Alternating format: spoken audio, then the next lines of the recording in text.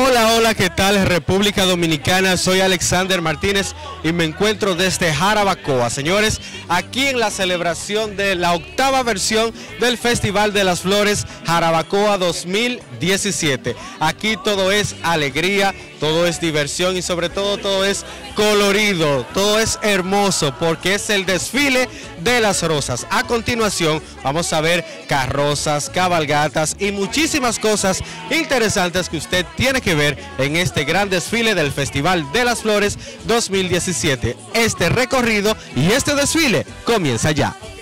El amor, aquí duerme Dios.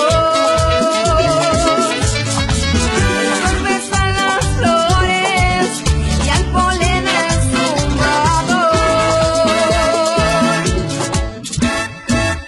Festival de las Flores en una hermosa ciudad donde solo hay alegría y tranquilidad.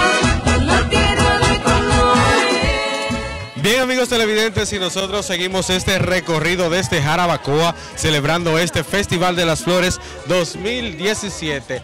Miren dónde yo me encuentro. Yo me encuentro precisamente en Viveros Rancho Bariloche y estoy con Fausto Cruz, quien es su propietario. Correcto. Y nos va a explicar acerca de todas las variedades de flores pues que ellos tienen tanto aquí como en el vivero. Nosotros producimos básicamente orquídeas phalaenopsis, ese es nuestro fuerte, pero tenemos otro tipo de orquídeas como por ejemplo, mire estos hermosos dendrobium nobiles, lo tenemos en amarillo pálido, en morado. Tenemos también otro tipo de orquídeas como son los oncidium. Mira qué oncidio más bello, mira. Este que está aquí, que es un oncidio, una miltácea, se llama Mystic Maze, hermosa, pero también tenemos otras plantas aquí y en el vivero como son las suculentas, que son estas plantas que son unas cactáceas. Ok, también independientemente de las plantas, de las flores que veo, también veo algunos productos que forman parte de ustedes. Claro, nosotros tenemos abonos orgánicos, tenemos también un fungicida que se puede utilizar en agricultura orgánica como es el dióxido de cloro, y tenemos allá en el vivero pues otras cosas que complementan el cultivo de las orquídeas. Claro que sí. Yo me imagino que ustedes no solamente le enseñan al televidente o a las personas que vienen aquí a este Festival de las Flores y visitan su stand, no solamente la compra, sino el cuidado también, cómo se deben de cuidar las orquídeas. Claro, nosotros tenemos la asesoría para todos los clientes, ya sea a través de nuestra página de Facebook, y también fíjate, hace un ratito tuvimos una charla de 1 hora sobre el cultivo y cuidado de las orquídeas. Cada día nace el amor, aquí duerme Dios. Besan las flores y al polen encumbrado. Saludos. Esta es la tienda Bikes y Motos, que está aquí en Jarabacoa. Aquí tenemos artículos deportivos para bicicleta, motocross, enduro, gimnasio, todo tipo deportivo. Claro que sí, que son los artículos, vamos a decir, que más se utilizan en Jarabacoa, porque como todo el mundo sabe, Jarabacoa es la capital de los deportes extremos, vamos a decir, de República Dominicana. Así es. Aquí tenemos todo lo que tenga que ver con deportes extremos, está aquí. Ok, ¿y cómo has visto la evolución de este festival este año? Tremendo, de verdad que ha tenido un crecimiento, diría yo que inesperado. Muchas personas de todos los lugares del país. Ok, bueno, pues gracias y nosotros seguimos este recorrido desde Jarabacoa.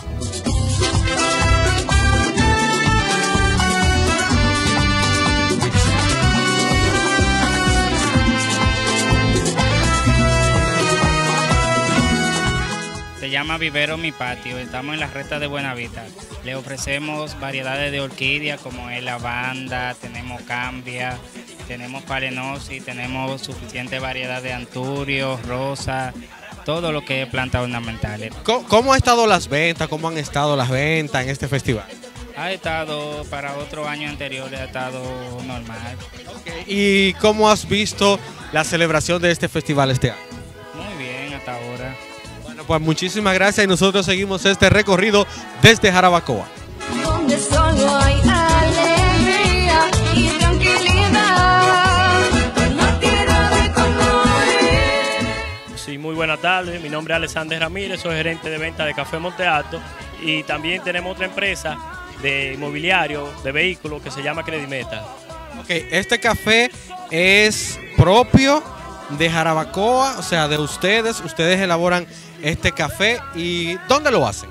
Bueno, este café es producido y elaborado en Jarabacoa. La finca está en la zona alta de Jarabacoa y producimos el café en Alto del Yaque, donde están todas las instalaciones nuestras.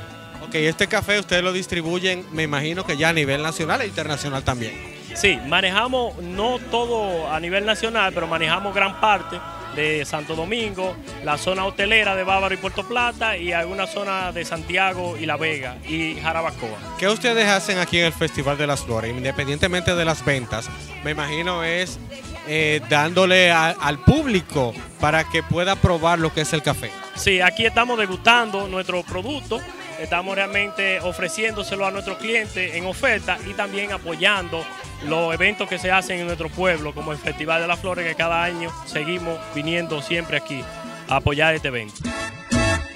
Festival de las Flores, en una hermosa ciudad, donde solo hay alegría y tranquilidad. Bien, señores, y la creatividad se hace presente en este Festival de las Flores Jarabacoa 2017 con Germán Peralta. Señores, aquí hay creaciones impresionantes, pero que sea él mismo que le explique lo que le ofrece a los amigos televidentes aquí en este festival. Germán. Hola, mi nombre es Germán Peralta, una jungla de caucho reciclado protegiendo el medio ambiente. Esto es un mensaje para que las personas entiendan lo que hay que llevar por generaciones, porque el producto está hecho de goma. Muchas personas preguntan que si es de hierro o de yeso, pero se quedan sorprendidos cuando se le dice que es de goma. Entonces el mensaje es que nosotros rescatemos lo que son la goma, primeramente para que el mosquito no naca y ya no haya muchas contaminaciones de las que se plantan en las gomas. La otra idea es que podemos también percibir lo que son las plantas en la goma y tenemos un oxígeno para la naturaleza. Comienza un festival lleno de emoción para un pueblo pequeño con fuerza nación. Que comience la fiesta, esto es pura alegría. Las rosas florecen, la gente se anima. Acércate a esto ya que te contagia. Que en esta montaña se siente la magia. Festival de las Flores, en una hermosa ciudad, donde solo hay alegría y tranquilidad. No tira de color. Bien, y me encuentro con Mirito Coronado aquí en el Festival de las Flores Jarabacoa 2017, quien es alcalde del distrito Buenavista aquí en Jarabacoa. Él es una persona que sabe mucho de caballos y sobre todo lo pudimos ver en la competencia de caballos de Paso Fino. Bienvenido. Sí, muchas gracias, muy buenas tardes. Aquí estamos en el Festival de las Flores 2017. Estamos siempre dándole el apoyo a este Festival de las Flores porque entendemos que es un desarrollo a nivel, no solamente de Jarabacoa, sino a nivel nacional e internacional, que aquí vienen todos los turistas de diferentes países y nosotros nos sentimos totalmente protegidos desarrollando un municipio de Jarabacoa a donde vamos ya desde el día que comenzó este Festival de las Flores. Aquí se está generando mucho lo que se llama mucho potencial en desarrollo de un municipio. No, claro que sí, usted dándole su apoyo no solamente de la alcaldía, vamos a decir, sino también participando, porque pudimos verlo hace un momento, bueno, pues en lo que es la competencia de caballos de Paso Fino. Háblanos de esta experiencia y qué tiempo tiene ya usted, bueno, pues haciendo este tipo de deporte, vamos a decir. Bueno, yo tengo alrededor de 40 años en esto de caballos.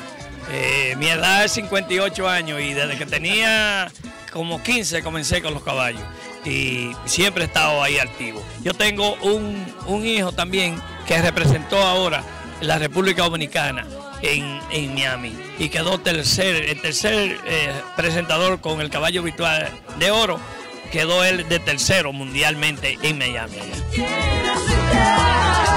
Rodeada de montañas y ríos, Jarabacoa, paraíso divino. Ay,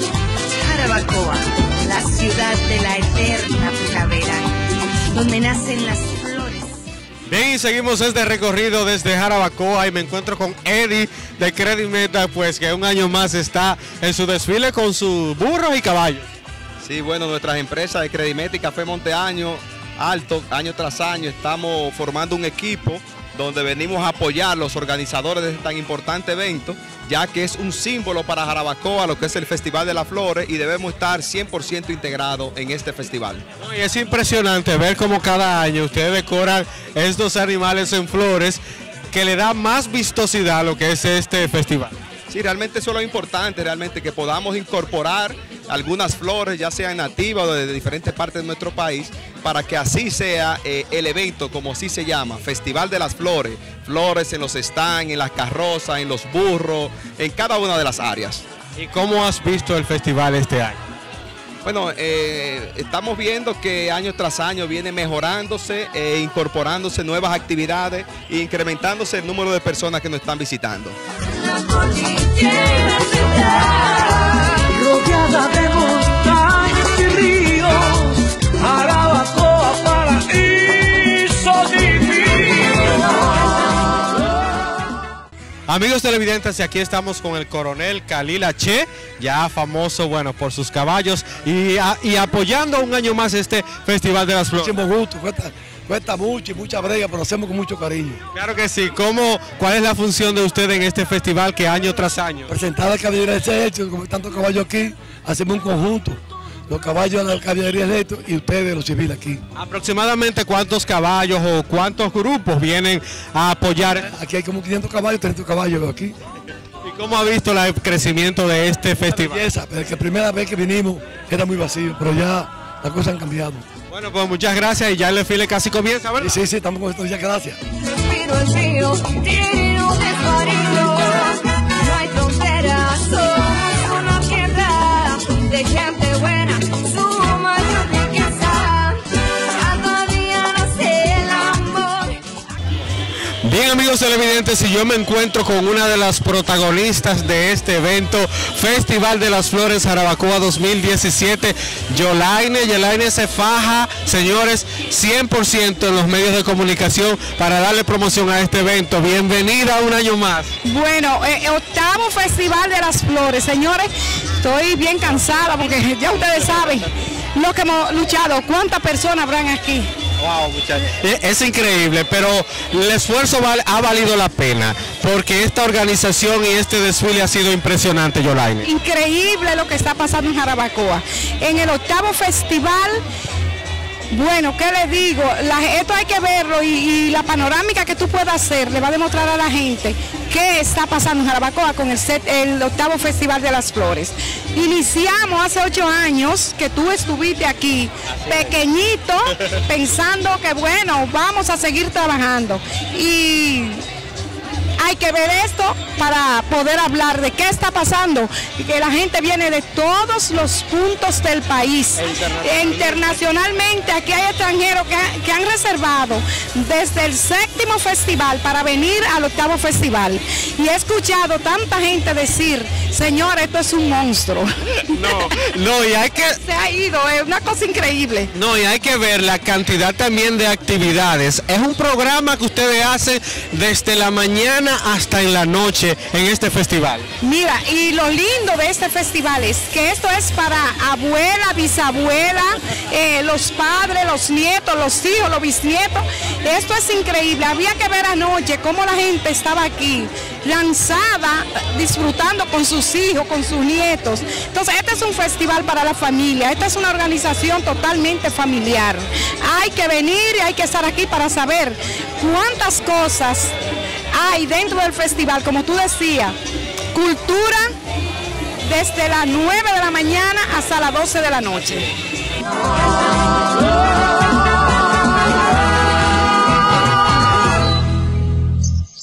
Bien, y yo me encuentro con el alcalde municipal de Jarabacoa, Carlos José. Bienvenido a este Festival de las Flores Jarabacoa 2017. ¡Qué éxito, eh! Gracias a Dios todo ha transcurrido como lo teníamos planificado, el equipo que ha estado trabajando junto a las organizadoras de este evento y todo el ayuntamiento municipal, las autoridades de aquí, nuestra diputada Antonia Suriel, los diputados Roberto Alfonso y todos los que hemos estado envueltos, hemos logrado que esto sea ya una marca de Jarabacoa. Este evento que ya ha logrado posesionarse a nivel de todo el país, ha concitado el entusiasmo y que todos los dominicanos de cualquier rincón del país quieran venir estos 4 días de feria que se hace aquí, a ver las bellas flores que tenemos, a ver estos bellos eventos que se hacen aquí en nuestro municipio y a ver todos los productos que tenemos aquí en nuestro municipio de Jarabacoa. No, claro que sí, ya esto es un evento no solamente de Jarabacoa ni del país, es un evento internacional y que concita la atención en cuanto al turismo se refiere en este municipio. Sí, definitivamente nosotros hemos estado trabajando y vamos a seguir trabajando en internacionalizar este evento que ya no queremos que sea una marca pueblo solamente, sino una marca país, vamos a llamarlo así, una marca donde de todas partes del mundo puedan venir, no solo 4 días, queremos hacer lo que sea una semana completa de feria en el municipio de Jarabacoa, con actividades diversas de caballo, de paso fino, torneo de golf, torneo en las montañas, de atletismo, carrera de four wheel en las montañas, es decir, lo que somos nosotros Jarabacoa. Jarabacoa puede albergar muchos eventos al mismo tiempo y exhibir toda esta belleza que ustedes están viendo ya desde el día del jueves que estuvimos iniciando hasta el día de mañana. Jarabacoa es un pueblo maravilloso, un pueblo perfecto para este tipo de eventos que se hacen aquí. Ok, y por aquí tenemos también a la diputada. ¿Cuál es su opinión con relación a este Festival de las Flores? Pienso, y voy a decir porque tú sabes que nos identificamos mucho con lo que le acaba de decir el alcalde. Esto para nosotros es una marca, pero quisiéramos internacionalizar esta marca. Y sabemos que esa es la ruta que llevamos y que desde luego hace falta que nos integremos todos para lograr ese objetivo.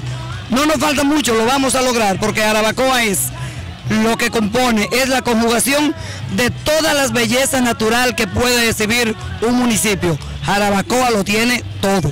Claro que sí, muchas gracias, nosotros seguimos, esto es Rutas y Rincones desde Jarabacoa. Donde todo es sencillez, pero especial.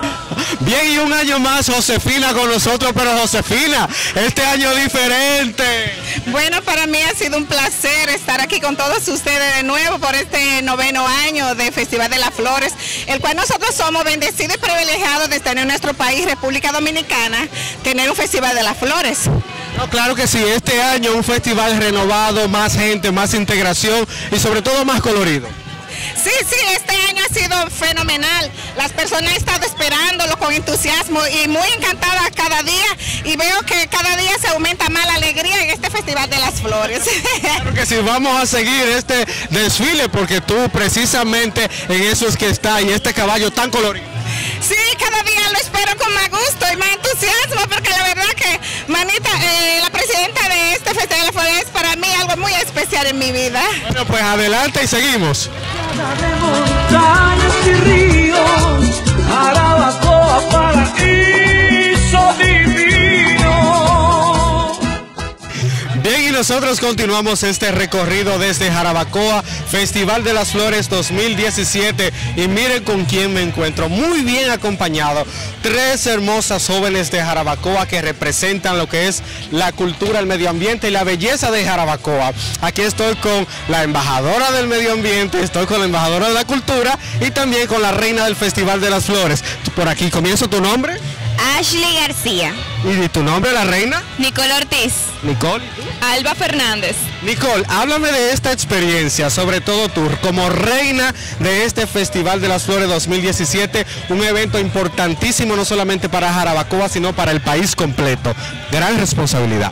Así es, bueno, mi experiencia ha sido muy grata, he podido conocer personalidades nacionales e internacionales con un carisma muy grande, mi pueblo lo recibe con amor y alegría, y nada, mañana se termina, pero queda mucho. No, claro que sí. ¿Y cómo has visto tú como, bueno, representante de la belleza de Jarabacoa y reina de este festival, cómo lo has visto en estos 4 días? Un año, particularmente yo que vengo todos los años, siento que un año siempre supera al otro. Así es, hemos recibido muchísimos visitantes, como dije anteriormente, no solo nos visitan los de nuestro pueblo, sino también del país y los turistas internacionales, con grandes exhibiciones. Cada año siempre se va superando cada festival, pero siempre con los mismos objetivos. Claro que sí, aquí en la Embajadora del Medio Ambiente son muchas las actividades también que se realizan, un programa muy cargado. ¿Puedes hablarnos un poco de eso? Pues claro, como siempre tenemos lo que es el zipline y canopy, que ahí la mayoría de jóvenes se puede divertir y recrear como a ellos mismos les gusta. Tenemos las exhibiciones de plantas, flores y obviamente la belleza de Jarabacoa. No, claro que sí, tu experiencia como embajadora de la cultura. Bueno, realmente esta ha sido una experiencia muy buena, ya que me ha dado la oportunidad de representar lo que es la cultura de Jarabacoa, esta cultura tan hermosa y tan completa que tenemos. Realmente la experiencia es súper maravillosa, ya que en este festival tenemos una variedad extensa de flores, tenemos nuestras carrozas decoradas con flores y nada, yo les invito a que participen en el próximo festival, que realmente no se lo pueden perder. Y una invitación de la reina ya para que el próximo año, ya la 9ª versión de este festival, pues que lo apoyen no solamente los dominicanos, sino que los turistas programen sus vacaciones para que vengan a apoyar esta actividad. Claro, les exhorto a todos lo de mi pueblo nacional y también los turistas internacionales que no se pueden perder la 9ª versión de lo que es el Festival de las Flores, porque vendrán más sorpresas. Bueno, nosotros seguimos, esto es Rutas y Rincones desde Jarabacoa, Festival de las Flores 2017.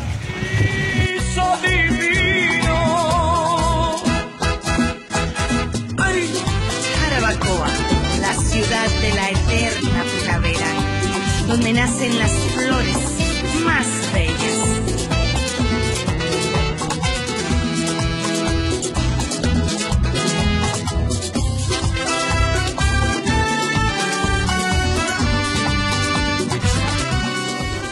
Bien, amigos televidentes, hemos llegado al final de este recorrido desde Jarabacoa en la celebración del Festival de las Flores Jarabacoa 2017 en su 8ª versión. Yo espero que hayan disfrutado de este hermoso desfile donde pudimos disfrutar de caballos, señores, de carrozas y sobre todo de mujeres hermosas aquí en Jarabacoa. Estuvo con ustedes Alexander Martínez, nos vemos el próximo año desde la 9ª versión del Festival de las Flores Jarabacoa 2018, así es que esto es Rutas y Rincones.